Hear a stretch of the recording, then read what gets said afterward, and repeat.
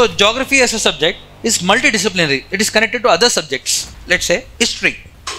See, history is also connected to geography here. What is history? It's a story of man. See the word story. It's a story of man on earth over time. It is a story of man on earth over time.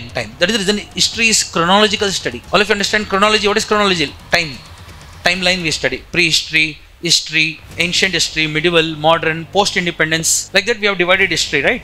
So it is a story of our ancestors, our freedom fighters. It's a story of our early humans on earth over time. One famous historian, Herodotus, you might have heard of, father of history.